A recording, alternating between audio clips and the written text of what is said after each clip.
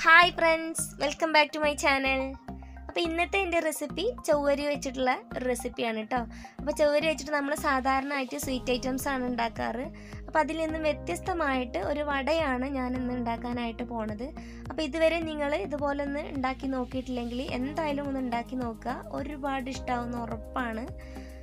അപ്പോൾ ഇന്ന് നമുക്ക് വീഡിയോയിലോട്ട് പോകാം. അതിന് മുമ്പായിട്ട് എൻ്റെ ചാനൽ ഇതുവരെയും സബ്സ്ക്രൈബ് ചെയ്യാത്തവരുണ്ടെങ്കിൽ ഒന്ന് സബ്സ്ക്രൈബ് ചെയ്യുക, കൂടെ തന്നെ ബെല്ലൈക്കണും കൂടെ ഒന്ന് പ്രസ് ചെയ്ത് കൊടുക്കുക.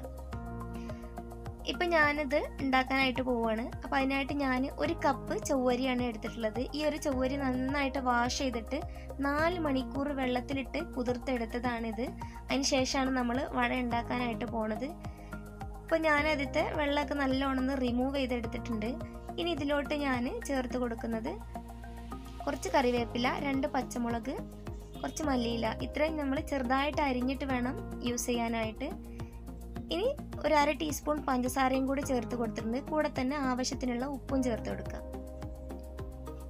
പിന്നെ 1 ടേബിൾ സ്പൂൺ ലെമൺ ജ്യൂസും കൂടി ചേർത്ത് കൊടുക്കുകയാണ്. പിന്നെ 1/2 ടീസ്പൂൺ ചെറിയ ജീരകം, ഇത്രയും ചേർത്തിട്ട് നല്ല പോലെ ഒന്ന് കുഴച്ചെടുക്കുക.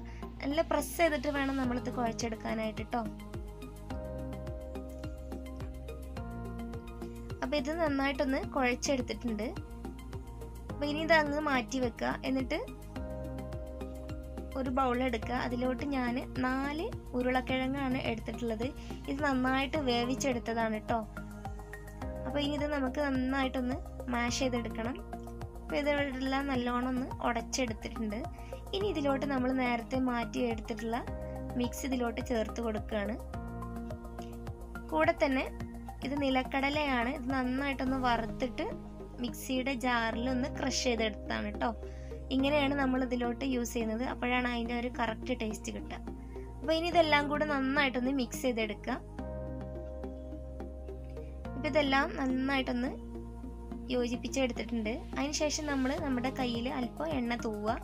എന്നിട്ട് ഇതിൽ നിന്ന് ഓരോ ബോൾസ് എടുത്തിട്ട് നമ്മുടെ വടയുടെ ഷേപ്പിലാക്കി എടുക്കുക. ഏത് ഷേപ്പിലായാലും കുഴപ്പമില്ല. ഞാനിപ്പോൾ നമ്മുടെ വട സാധാരണ ഈ ഒരു പരുവത്തിലാണല്ലോ ഉണ്ടാവാറ്. അപ്പോൾ ഈ ഒരു ഷേപ്പിലാണ് ഞാൻ ഉണ്ടാക്കിയിട്ടുള്ളത്.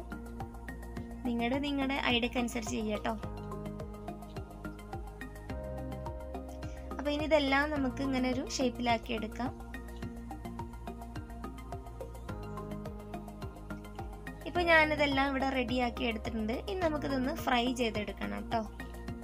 അപ്പൊ നിങ്ങൾക്കിത് ഇങ്ങനെ കിഴങ്ങ് ചേർത്ത് കൊടുത്തിട്ട് റെഡിയായി കിട്ടുന്നില്ല എന്നുണ്ടെങ്കിൽ കുറച്ച് മൈദയും കൂടി ചേർത്ത് കൊടുക്കാം. അതുകൊണ്ട് കുഴപ്പമൊന്നുമില്ല കേട്ടോ. അപ്പോൾ ഇത് റെഡിയായി കിട്ടുന്നില്ലെങ്കിൽ നിങ്ങൾ കുറച്ച് മൈദ കൂട്ടത്തിൽ അരിപ്പൊടിയൊക്കെ യൂസ് ചെയ്യുക. അപ്പോൾ ഞാനിത് ചെയ്തപ്പോൾ എനിക്ക് കറക്റ്റായിട്ട് കിട്ടിയിട്ടുണ്ടായിരുന്നു. അതുകൊണ്ടാണ് ഞാനിത് ഇങ്ങനെ ചെയ്തിട്ടുള്ളത് കേട്ടോ. ഇപ്പോൾ ഞാനിതെല്ലാം ഇവിടെ ഫ്രൈ ചെയ്തെടുത്തിട്ടുണ്ട്.